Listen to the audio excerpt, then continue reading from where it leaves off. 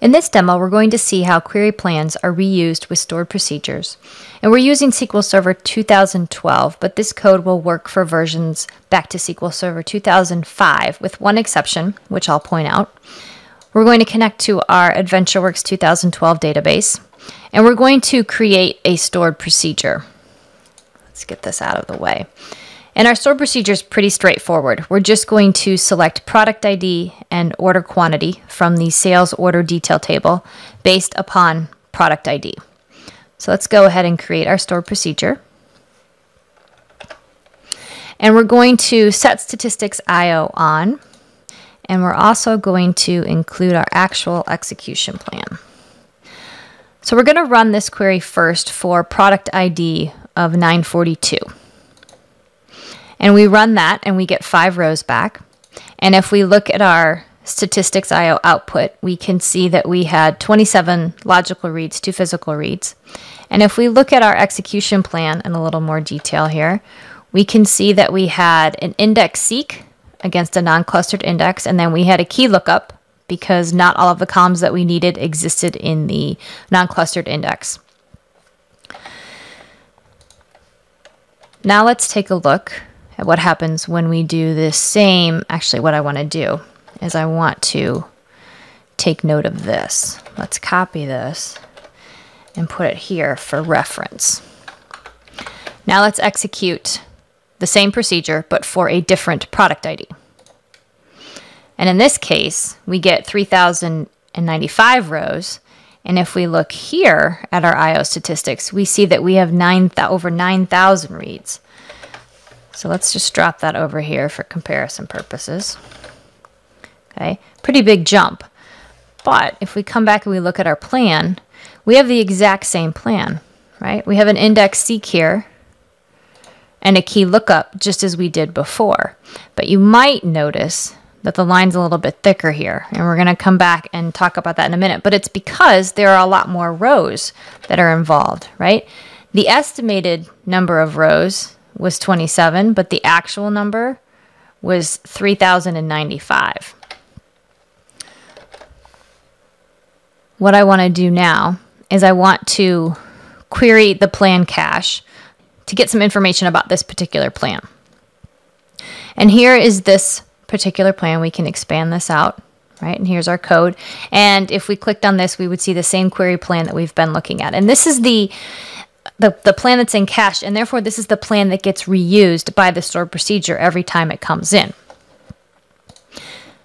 And again, our use counts are at 2. If I run this query again for a different product ID, and then I check my use counts, this goes up to 3.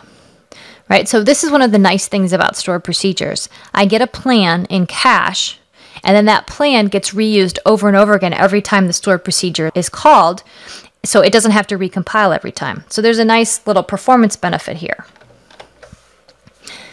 If I run this query with literal values, right? So we'll basically run the exact same query, but I'm running it not as a stored procedure, but I'm putting the actual value of 942 in here. I get those 5 rows. I'll do it for 921, and I get my 3,000 rows.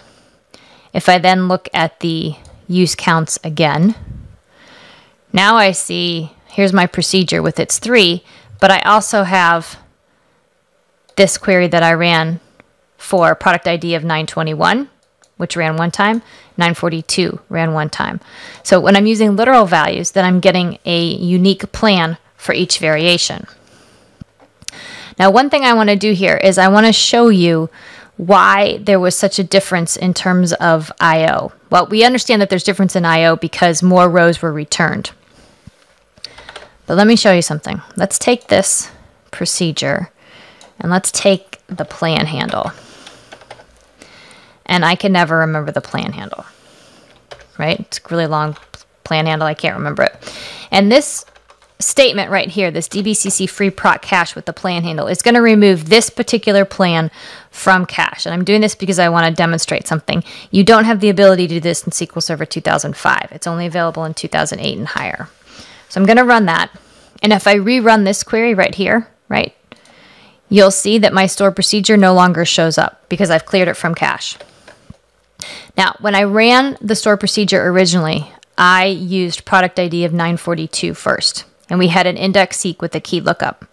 Now I'm going to run product ID of 921 first, and I get my 3,000 rows.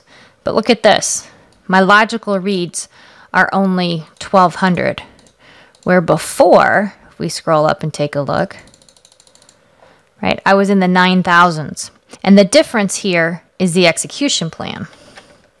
Right now, I have a clustered index scan because so many rows were being returned for that particular product ID. SQL Server said it's more efficient for me to scan the entire clustered index as opposed to doing the non-clustered index scan or seek and then doing a lookup. And this works great for that particular value. But if I come back and I execute that now for 942, which only returns 5 rows, I have the same amount of I/O because I have the same execution plan because it's in cache. So one of the benefits of stored procedures are that I get the same plan, which is reused by the procedure every time, so I'm decreasing my compilation time. But a drawback is that I can have this issue here, which is a parameter sniffing issue. And you can work around this. There's a lot of variations. And again, Kimberly gets into this in more detail in her course. One thing I'll just mention here is this option of with recompile. If I run this stored procedure with recompile, it will generate the right query plan based on the data distribution. Right here now I have my index seek and a key lookup. The drawback, obviously, is that when I have this recompile on here, that code has to recompile, generate a plan every single time. So it's all about a balance, right? Understanding the positives and the negatives here.